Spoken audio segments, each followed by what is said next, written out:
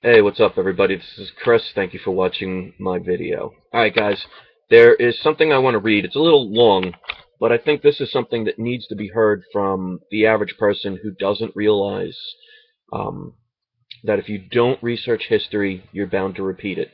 And you're going to hear things in a story that I'm about to read that is going to shock a lot of people who have never heard this stuff before. So I would highly recommend watching this video with somebody that is one of those people that doesn't believe bad things are happening or bad things can continue to happen. I'm going to try and read as much as I can because I only have 15 minutes, so bear with me. And I will post a link, so if you'd rather hear it from the source, you can do that.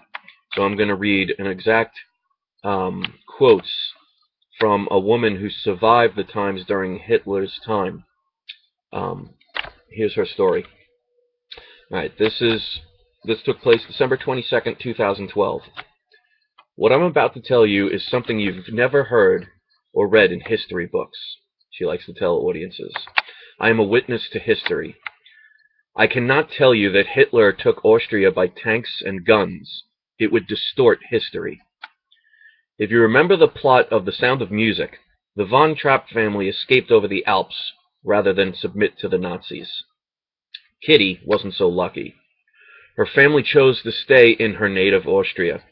She was 10 years old, but bright and aware, and she was watching. We elected him by a landslide, 98% of the vote, she recalls. She wasn't old enough to vote in 1938, approaching her 11th birthday, but she remembers. Everyone thinks that Hitler just rolled in with his tanks and took Austria by force. Not so. Hitler was welcome to Austria. In 1938, Austria was in a deep depression. Nearly one-third of our workforce was unemployed. We had 25% inflation and 25% bank loan interest rates. Farmers and business people were declaring bankruptcy daily. Young people were going from house to house begging for food. Not that they didn't want to work, there simply weren't any jobs. My mother was a Christian woman and believed in helping people in need. Every day we cooked a big kettle of soup and baked bread to feed those poor hungry people, about 30 daily. We looked to our neighbor to the north, Germany, where Hitler had been in power since 1933. She recalls, we had been told that they didn't even have unemployment or crime, and they had a high standard of living. Austrian girls welcomed Hitler. Nothing was ever said about persecution of any group, Jewish or otherwise. We were led to believe everyone in Germany was happy. We wanted the same life in Austria. We were promised that a vote for Hitler would mean the end of unemployment and help for other families. Hitler was also said that businesses would be assisted and farmers would get their farms back. 98% of the population voted to annex Austria to Germany and Hitler for our ruler. We were overjoyed, remembers Kitty, and for 3 days we danced in the streets and had candlelight parades. The new government opened up big field kitchens, and everyone was fed. Austrians were saluting. After the election, German officials were appointed, and like a miracle, we suddenly had law and order. 3 or 4 weeks later, everyone was employed. The government made sure that a lot of work was created through the public works service.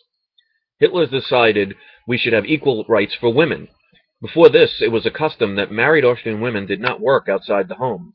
An able-bodied husband would be looked down on if he couldn't support his family. Many women in teaching profession were elated that they could retain the jobs they previously had required to give up for marriage. Then we lost religious education for kids, promoting Hitler Youth. Our education was nationalized.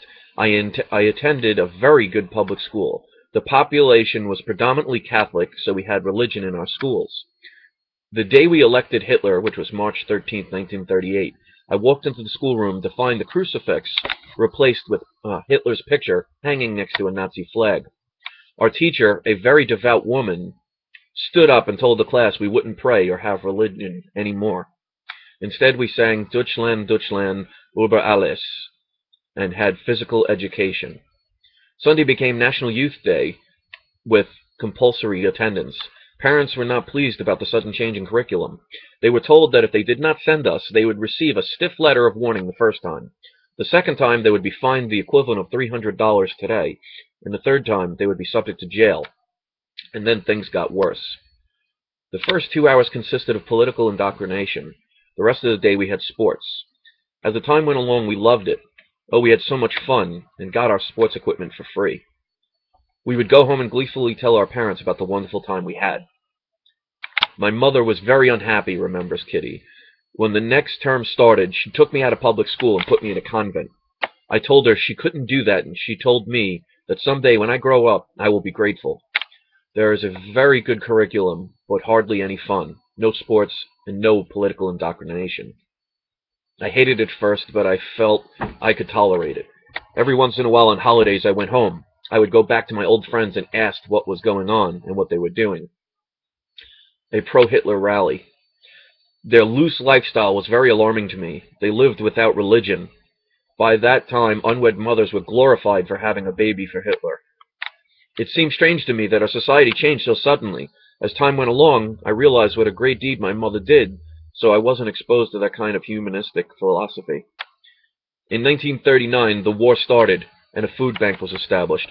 All food was rationed and could be purchased using only food stamps. At the same time, a full employment law was passed, which meant if you did not work, you didn't get a ration card, and if you didn't have a card, you starved to death. Women who stayed home to raise their families didn't have marketable skills and often had to take jobs more suited for men. Soon after this, the draft was implemented. It was a compulsory for young people, male and female, to give 1 year to the labor corps, remember Kitty. During the day, the girls worked on the farms, and at night they returned to the barracks for military training, just like the boys. They were trained to be anti-aircraft gunners and participated in the signal corps. After the labor corps, they were not discharged, but were used in the front lines. When I go back to Austria to visit my family and friends, most of these women were emotional cripples because they were not equipped to handle the horrors of combat. 3 months before I turned 18, I was severely injured in an air raid attack. I nearly had a leg amputated, so I was spared having to go to labor corps and to military service. When the mothers had to go out to the workforce, the government immediately established child care centers. You could take your children ages 4 weeks old to school age and leave them around the clock, 7 days a week, under the total care of the government. The state raised a whole generation of children. There were no motherly women to take care of their children, just people highly trained in child psychology. By this time, no one talked about equal rights. We knew we'd been had. Before Hitler, we had a very good medical care. Many American doctors trained at the University of Vienna. After Hitler, health care was socialized, free for everyone. Doctors were salaried by the government. The problem was, since it was free, the people were going to the doctor for everything. We had the good doctor. When the good doctor arrived at his office at 8 a.m., 40 people were already waiting, and at the same time, the hospitals were full. If you needed elective surgery, you had to wait a year or two for your turn. There was no money for research, and it was poured into socialized medicine. Research at the medical schools literally stopped, so the best doctors left Austria and emigrated to other countries. As for health care, our tax rates went up 80% of our income. Newlyweds immediately received a $1,000 loan from the government to establish a household. We had big programs for families. All day care and education were free. High schools were taken over by the government, and college tuition was subsidized. Everyone was entitled to a free handout, such as food stamps, clothing, and housing. We had another agency designed to monitor business. My brother-in-law owned a restaurant that has square tables.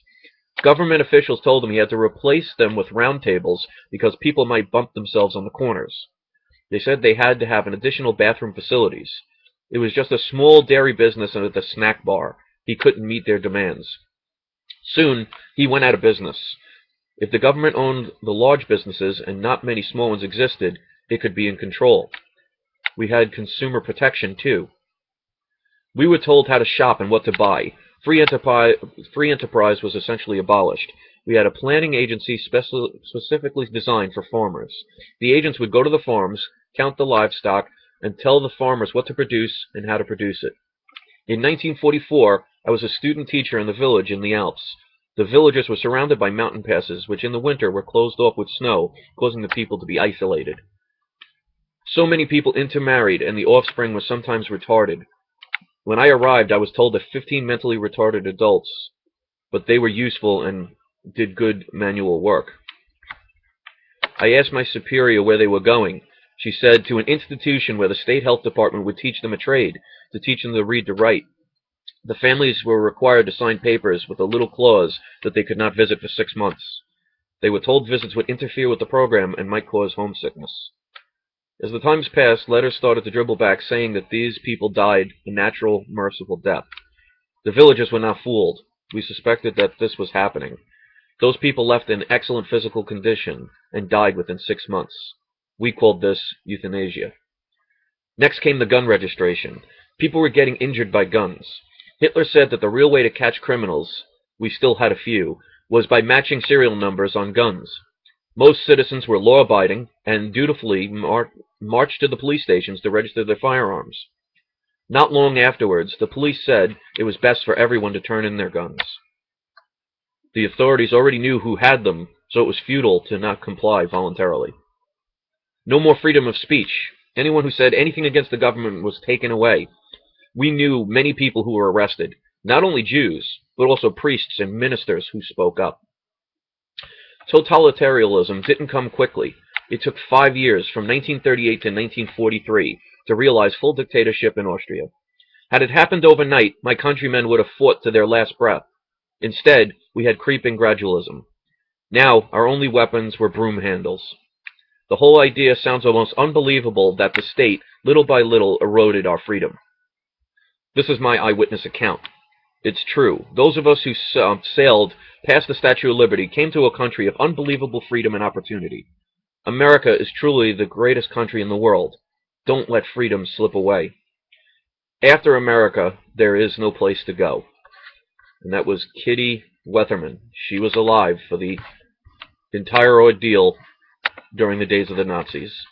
Now, if a lot of what you heard doesn't ring a bell to what's going on today, this shouldn't shock you. This is what governments do. They can't do it overnight, because if you do things overnight, people will react and they won't allow it. But if you take a little bit of liberty at a time, and you start socializing things like medicine and healthcare and education, you can control the people with your indoctrination. Now, I'm not suggesting that our country is going to do the exact same thing Hitler did, but if you notice the patterns, it's definitely going in that direction. So if we sit around and do nothing and think things are going to be different, we may wake up one day to be in a position that she was in at one time. And like she said, once America goes, there's not many other places to go. So I hope people will really start thinking about the fact that should we not do anything, we shouldn't think, I'm just one person, I have no say. Well, if every person decided to do something, we could change the world.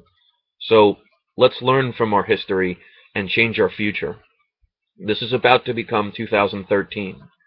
We can change the world if we all decide to put in the effort. So I hope people will share this. I hope people will make their own videos on it. I hope people will talk about it. Maybe it can actually wake more and more people to what possibility lies in our future. If we do nothing, we know where it's headed. If we can stop it, then we do have a future. So I guess that's up to us. So to everybody out there, thank you for watching. Have a happy and safe New Year. And please pass this along. Peace.